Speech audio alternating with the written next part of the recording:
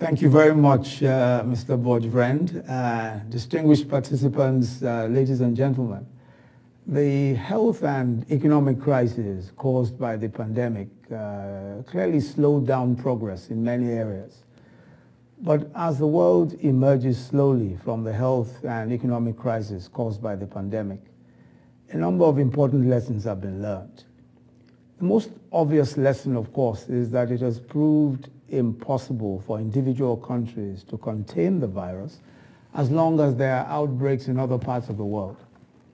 Similarly, we learned that disruptions in supply chains in one part of the world inevitably affect other parts of the world. And though that might sound obvious, but I think it was driven home very powerfully, especially in the last few months.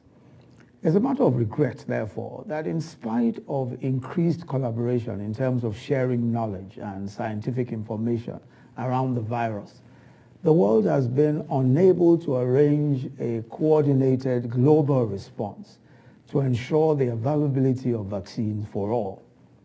Similarly, although past experience would have counseled the need for coordinated action in response to the global economic shock caused by the pandemic, responses were mostly at the individual country level, with the effect that efforts to stimulate economic activity through fiscal and monetary policy actions and health sector interventions were uneven across the world, and in the case of African countries, barely adequate. Nevertheless, like most parts of the world, Africa is beginning to recover. The continent grew by 3.7% last year and is set to grow by 3.8% in 2022. Indeed, as the last frontier in development, Africa has the potential to become the factory of the world, especially given its bold steps to integrate through the Africa Union Agenda 2063 and the African Continental Free Trade Area agreements. There are several other reasons, I think, to be positive about the African growth story, given that its large youth population holds the prospect of a demographic dividend, and also by giving greater space and providing more opportunity to the private sector, the continent is also making giant strides in agriculture, in manufacturing, and digital technology. In Nigeria, for instance, 6 unicorns have emerged in the past 6 years. And this is despite all of the challenges in these past years.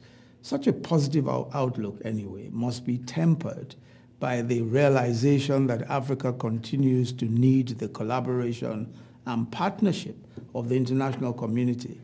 Because unless care is taken, there are a number of developments that can derail that progress. And I'll just mention a few of those. The first is peace and security. African countries face a serious threat of terrorism arising from the encroachment of global terror groups and their franchises into Africa. And as the pandemic has shown, we live in an interrelated world. So the international community must not sit by and allow Africa to be overrun by terrorists, be it in the Sahel, the Horn of Africa, or indeed Southern Africa. It's imperative for the international community to make more robust interventions to clear terrorists from Africa, just as it did in the Middle East and other parts of the world. The United Nations Security Council must find unanimity in working with and assisting African countries to eradicate the menace of terrorism in the continent once and for all.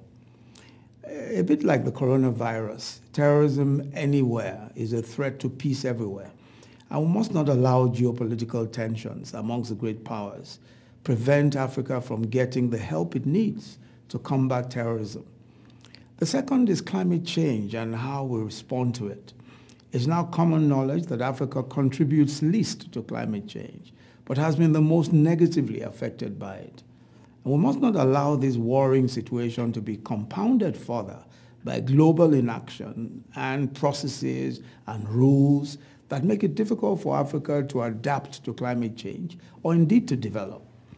This is why the international community must meet its pledge, recently reaffirmed at COP26, of providing $100 billion annually in climate finance to support climate change efforts in developing countries. Although we in Africa are working towards the globally accepted net zero future, we're also conscious that our energy needs are increasing with the growth in our economies.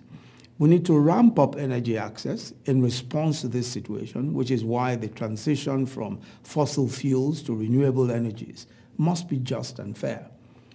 We're emphatic in our view that natural gas, which Africa has in abundance, must be accepted as a transition fuel. Moves in the international community, especially by development finance institutions, to defund gas projects will have severe implications in the medium to long term for African economies and will slow down the process of phasing out more polluting fuels such as coal, diesel, and heavy fuel oil. In addition, of course, to some of the more polluting fuels that are currently in use. But also, in addition to climate finance, African economies continue to require assistance to tackle poverty, to access vaccinations, and achieve debt sustainability. Economic recovery in Africa is contingent on the containment of the pandemic, including through widespread vaccinations. Right now, less than 10% of African countries have vaccinated 40% of their population.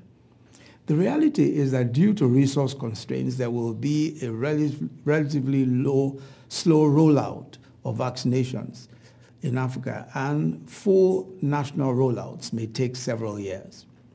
Yet vaccinations remain essential because the mutation of the virus and the emergence of variants means that we cannot rule out another wave, which might be even more deadly than the relatively mild Omicron. The international community must accordingly support Africa with the resources, including vaccine doses, that will assist in making vaccinations available to all. Of course, there are also the issues around African countries being able to produce their own vaccines. And that is entirely possible with cooperation, especially around intellectual property issues and patent issues as well. The fourth challenge is that African countries will have fiscal challenges arising from their limited revenues and the spending that they made in stimulus packages to improve health facilities, to provide support to businesses and assist vulnerable populations. Given that there is limited scope for raising additional revenues until growth resumes, it remains important to provide liquidity for African economies. The creation of the $650 billion in new special drawing rights last year was a step in the right direction, but more needs to be done to enable African and other developing countries to access the SDRs that are not needed or being used by developed or emerging economies. It's also clear that public debt vulnerabilities will dominate macroeconomic policy management in Africa over the next few years. The World Bank recently estimated that the world's poorest countries will face an increase of nearly $11 billion in debt repayments in 2022, an increase of over 45% from last year. Such huge repayments at a time of limited resources increases the risk of defaults and all that go with that. The various debt relief initiatives, such as the Debt Service Suspension Initiative and the Common Framework for Debt Treatments, have their place, but they must be adequate to tackle the problem at hand and implemented in a manner that will not further constrain the resumption of growth in African countries, nor result in their exclusion from international capital markets. In sum, then, in spite of our potential, African countries are grappling with a variety of challenges, and we need partnerships that help to tackle climate change, address security concerns, promote economic prosperity, combat disease, and improve governance. With regard to governance, we've recently seen incidences of coups d'etat and unconstitutional changes in government, which are a direct threat to the democratic ethos that we've all begun to take for granted on the continent. The African people and their leaders have been unequivocal in condemning and sanctioning these disruptions of democracy and the international of democracy. And I believe that the international community must support our efforts in this regard. For instance, in Mali, where the military junta's insistence on a lengthy transition was rejected by the Economic Community of West African States, with the imposition of exceptional sanctions on that country. But sanctions require the bite of international support. And we're glad that the European Union has aligned itself with these measures, and we urge the rest of the international community, especially the United Nations and international financial institutions, to support our efforts.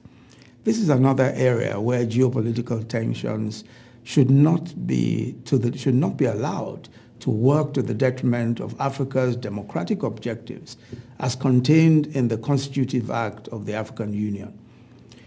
Despite the dark clouds of the past 2 years, there are still many silver linings. We've realized our capacity to adapt to change, the importance of public health institutions and international cooperation, and we have a chance to reflect critically on future pathways to prosperity, to health and happiness. The future may seem uncertain, but I believe we're better equipped mentally and physically to face it with hope. Thank you very much for your kind attention.